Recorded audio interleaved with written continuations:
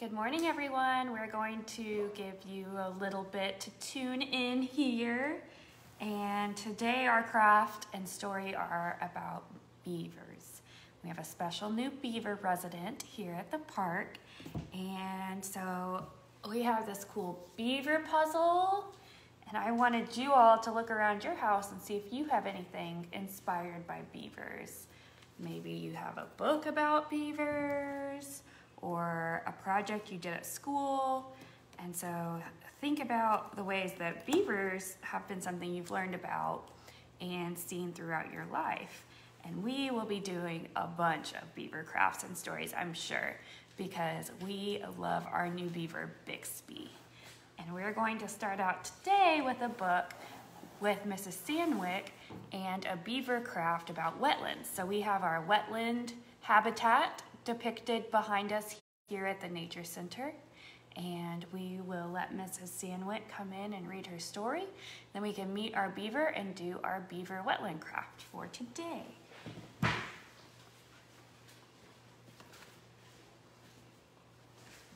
Good morning, boys and girls. Well, now Ranger Angelina said, look around your house and see if you have anything that depicts a beaver. Well, my husband didn't hear that, but he thought it was pretty funny this morning to go in the girls' bedroom, our granddaughters, and they have all kinds of animals in there. And he found a beaver that looks a lot like Bixby. You guys, Bixby is so cute. Oh my gosh, you are gonna just absolutely fall in love with Bixby. So I had so much fun yesterday holding him, and he cuddles like this, like a little tiny baby. It's just so awesome. So I have several beaver books that we're gonna be getting to in the next few weeks because we hope that Bixby will be a longtime resident here at the Nature Center. So today I'm going to be reading a book that is by author and illustrator Nicholas Oldland. I don't know why, I don't know what his obsession is with beavers, but this man has like 3 beaver books with the same beaver character, and I think you're gonna enjoy it. I bought all of them, I couldn't help myself, so we're gonna be doing those. So, today we're gonna be doing the very busy beaver. And I will tell you, after watching Bixby a little bit yesterday in the pond with the turtles, Bixby is a busy beaver himself. There once was a beaver who was so busy that he didn't always think things through. This beaver's carelessness was becoming a real problem. His dams that he built leaked, and he always made a mess of the forest. He left trees half chewed, and worse, he felled more trees than he needed. Perhaps, worst of all, the beaver went about his work with so little thought that a tree landed, look, right on top of the bear. And once he even chewed a moose's leg because he thought it was a tree. This beaver was out of control. This beaver was being careless.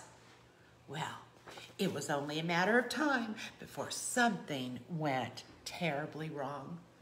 Sure enough, one day, the beaver was so busy chewing on a tree that he failed to notice that it was falling in his direction.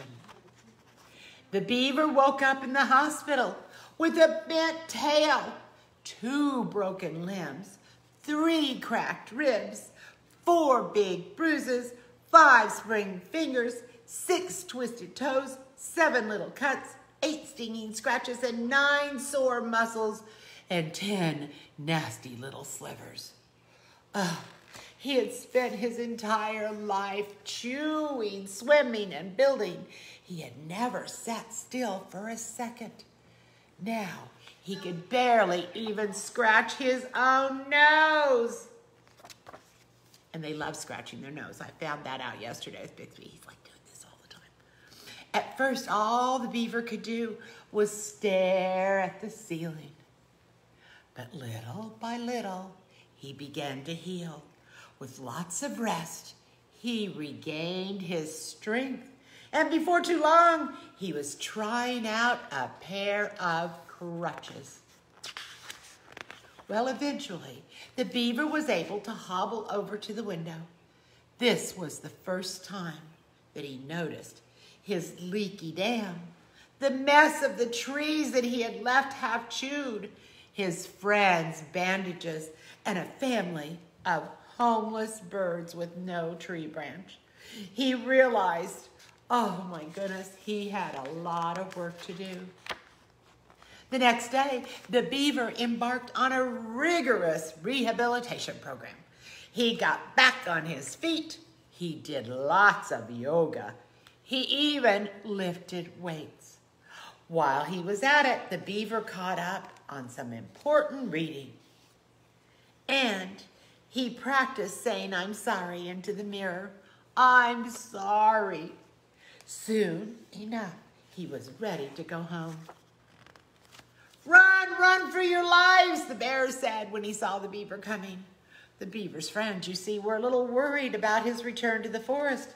But despite their concerns, the beaver went straight ahead. "Hi, guys." Before the beaver started his first project, he did a full tree inspection. He checked to see if there were any animals anywhere in harm's way, and he carried a frightened caterpillar to safety. Then the beaver went ahead and built the family of homeless birds a new nest. Next, the beaver went and apologized to his friends for being careless and causing so much damage. "Sorry, guys." "Thank you," the bear said. To show that he meant it, he made the bear a vase for his den with a wildflower in it. And he built a canoe for the moose. "Apology accepted," said the moose. The beaver's final task was to clean up. Oh, he really had made a mess in the forest. So he hauled off the trees that he had left half chewed, used the broken branches to fix his leaky dam, and planted saplings to replace the trees that he had felled. So, with the forest all back in order, Beaver was happier than he'd ever been, and everyone that looked around the forest was happy too. Oh, his work was done. The beaver got to thinking about what he might do next. He came up with lots of ideas as he got ready for bed. He's brushing his teeth. I don't think Bixby did that last night, but I don't know. We should ask. Maybe he would take a course on dam building. Or maybe he'd start a band and go on a tour. Or take more naps. The beaver liked the idea of the naps best of all. Being busy doing good work. Oh, it was exhausting though. With a yawn, he laid his head down on a soft bed of leaves and he fell right to sleep. All that was left for the beaver to do was dream happy beaver dreams. Thanks, guys. We'll see you next week. I know that Ranger Angelina has a great craft for you. Does she have a surprise for you too? Oh, I think she does. Hers looks a lot more fun than mine. All right.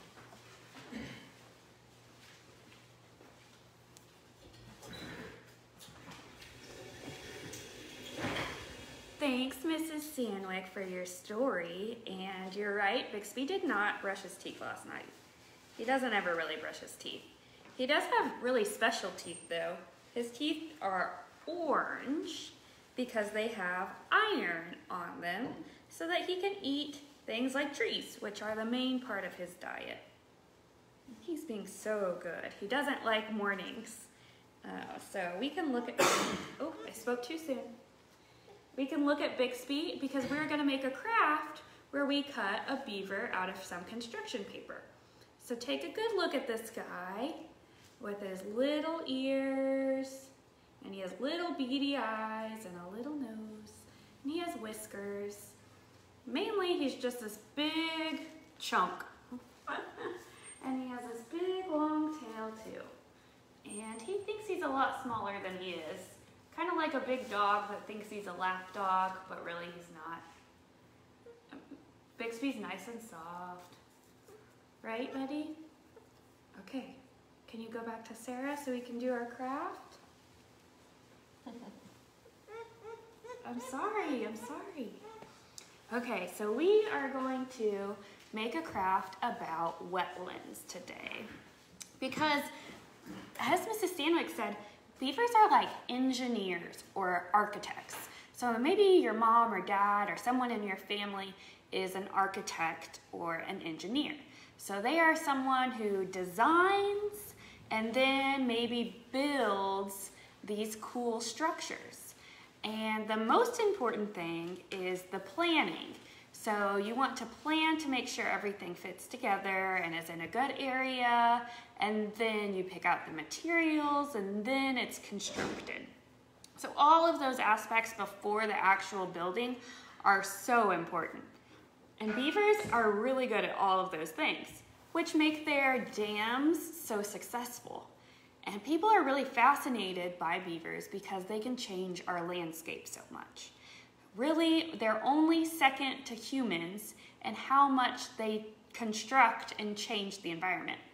And back about 10,000 years ago, there were millions and millions of beavers in North America. It's like 60 to 400 million beavers, which is a ton.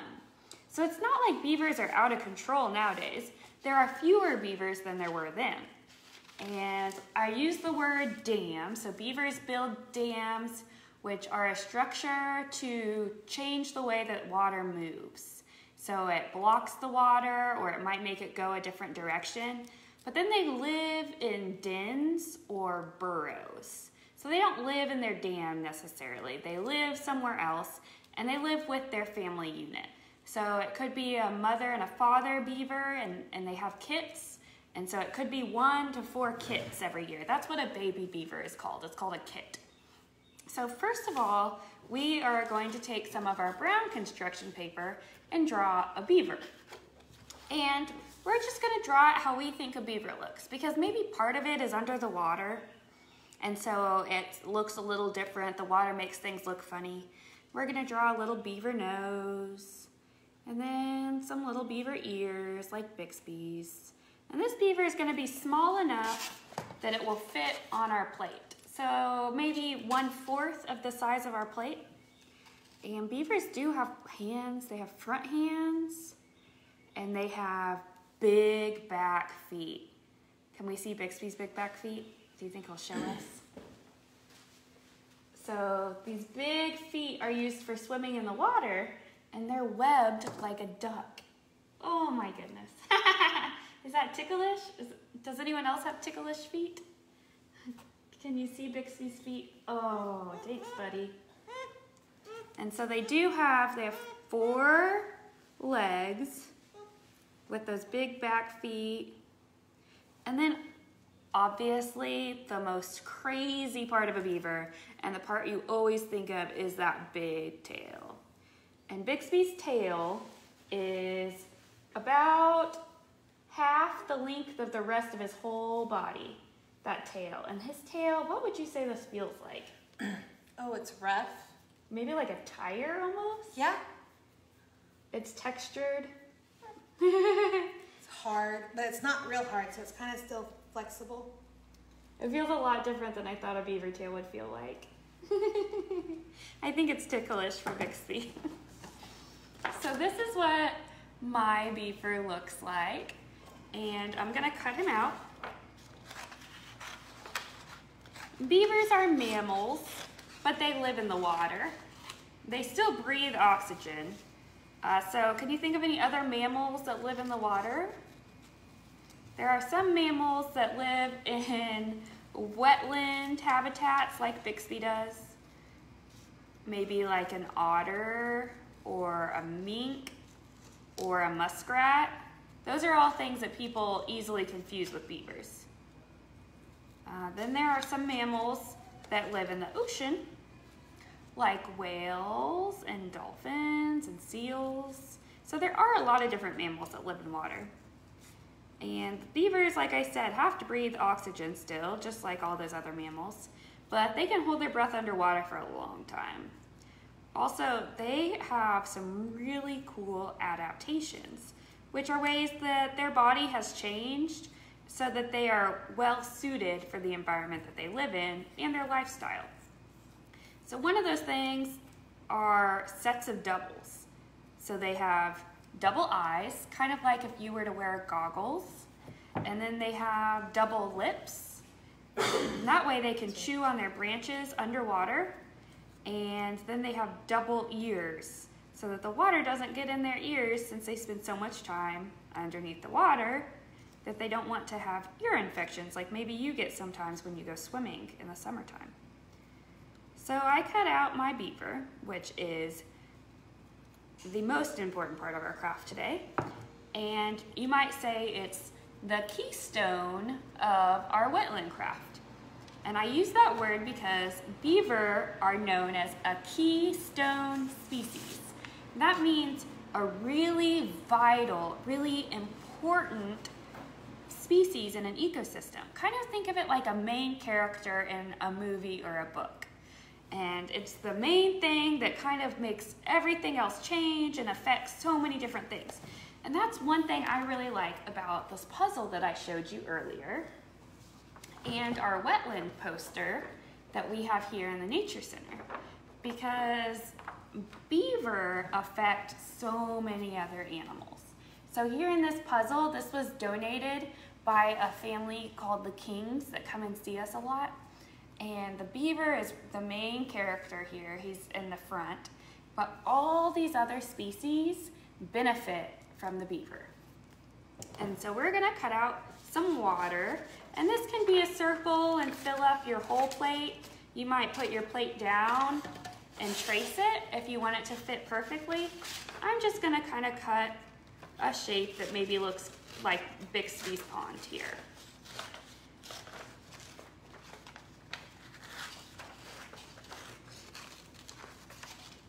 Okay, so I have my water, and then I'll put Bixby on here. And then I have some fun shapes. Maybe you have some stickers or stencils or other things at home that you can use on your craft. And I found some cool shapes that are some of my favorite animals. So I said that beavers are a keystone species, which is a pretty fancy word that biologists use. So what beavers do is they come in and they're the engineer or the architect, and they dam up areas to create a wetland. And a wetland is exactly like what it sounds. It's a wet area of land. So it's shallow. It's not like a new pond or a river or a big body of water like that that's created by the way the land is shaped. Beavers do pick areas where they have a stream or something already, and then they engineer it to sit a little differently. And 1/3, that means 1 out of every 3 animals that is threatened or endangered lives in a wetland. They also say that 1/2, which means 1 out of every 2 animals that is threatened or endangered, lives at least part of its life in a wetland. So that's crazy to think of. Wetlands rival rainforests in their amount of biodiversity, which is the overall diversity of life in an area. So we think of rainforests, and when you see a poster or a story about rainforests and you see insects and frogs and birds and they're colorful and there's all these different plants, and we think of that as being so rich or so full of biodiversity. Well, wetlands are just as crazy, vibrant, and rich and important. And we have a lot of those here in Oklahoma and across the United States. And beavers are the ones that are making that happen. So some of my favorite animals that I'm going to add to my beaver wetland habitat are what we call invertebrates. So they're animals that don't have a backbone. And there are a lot of invertebrates that have to lay their eggs in wet areas. And one of those are my favorite, called dragonflies. And we have some really cool dragonflies in Oklahoma. And dragonflies you'll find, like if you're floating the river or maybe you're fishing along a pond, and you'll see some dragonflies up on some tall vegetation, or maybe they land on you if you're floating the river. And there are also damselflies. So the dragonflies are the really big ones with the big bodies and wings, and the dragonflies are the kind of skinnier one. The damselflies are the skinnier ones. So I'm gonna put these with some glue onto my craft, and then I am going to put a butterfly. So butterflies, like skippers, I see a lot of times on the edge of the Illinois River. And they're just in that muddy area, soaking up some good food. And beavers, which Mrs. Sandwick talked about some in her story, beavers are herbivores. So they don't eat the fish in your pond. They're not a pest in that way. They eat mainly trees, and they eat fast growing trees like willow, which I have some willow here, and aspen, and they'll eat button bushes. And those are trees that grow alongside water, which makes sense, right? Because that's where the beavers live. And they have really juicy cambium, which is what the beavers are going in to eat. And when the beavers chew off their branches, they help those grow in thicker and with more branches than they did the year before. So it's kind of like pruning, if you've ever heard that word. So when you cut back a tree, or maybe it's something like a crepe myrtle in your yard, or a rose bush, and then it grows healthier the next year, which is kind of crazy to think about. Now I'm gonna glue a frog. Obviously these frogs live by water, and frogs have to lay their tadpoles, their eggs, in water to hatch into tadpoles. So they really need the water that's created by these beavers in these shallow wetland areas. Then I'm gonna glue down this flower. There are a lot of species that grow that need a lot of water, like the buttonbush, and there are some that don't grow very tall, so when there are a bunch of tall trees, they can't grow. And so they need the beavers to clear out those areas so that they can get some sunlight, so that they can grow. And I really like cattails. We have some behind us here. They're the things that kind of look like corn dogs. I always call them corn dogs, and you know exactly what I'm talking about, because that's exactly what they look like. And so I'm gonna cut out some of the top corn dog part. And they look like this. And then I have some sticks here. You could use some toothpicks or some other things. And I have a foam plate, so I'm just gonna stick my cattail or my corn dog right in there.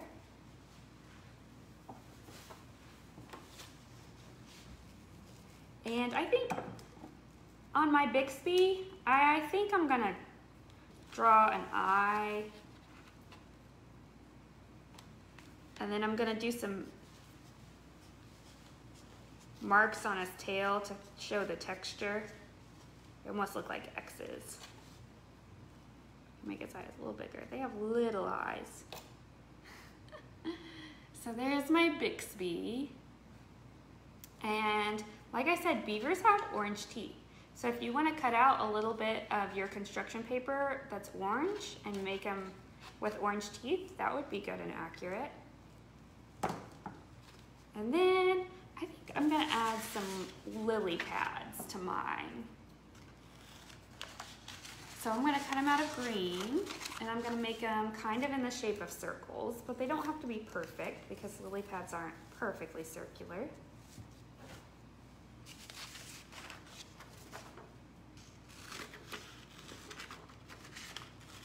Does anyone have any questions about Bixby? His ears perked up. You can ask us some questions. We'd be happy to answer them. So we do have some willow for Bixby to eat, like I talked about. He's still a wild animal, so he still eats the things that wild beavers eat. It's getting kind of crazy over here. Bixby, you want to come help me finish? Come here. So beavers aren't mean, they're not aggressive, but it's not something you should be picking up in the wild. Bixby's used to being around humans. You want to see your craft? And that's why he's staying with us here in captivity. So in the wild, you shouldn't be picking up a beaver because you want them to be able to stay out in the wild where they belong. But our Bixby here is a special beaver. You also don't want to take the chance of getting bitten by those hard teeth. Yes. Because they will defend themselves if needed. People always worry about being bit by a snake when they're here in the nature center. Snake teeth are tiny and they're not hard. They're definitely not ironized. And so being bit by a beaver hurts a lot worse than being bit by a snake. And it's not something you should worry about or fear in the wild. But if you are messing with them, they might be provoked to bite. So we'll have a baby shower for Bixby next weekend, and you'll continue to see updates on him throughout his life.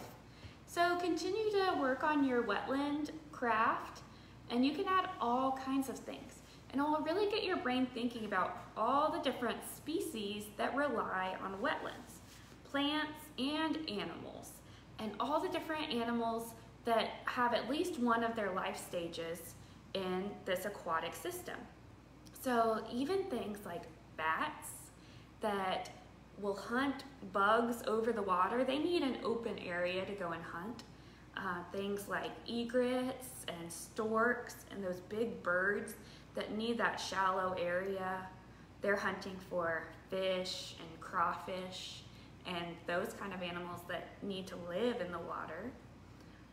Raccoons love fishing in the shallow areas, woodpeckers, ducks, all kinds of animals that we love are living in wetlands created by beavers. And beavers are not as plentiful as they once were, as I said. So be sure to learn a little bit more about these really amazing architects in nature before just tearing down their dams, as often happens, because they are creating vital ecosystems that so many other things rely on. And thanks for tuning in to our craft today, and keep following us for more info about our amazing new resident Bixby.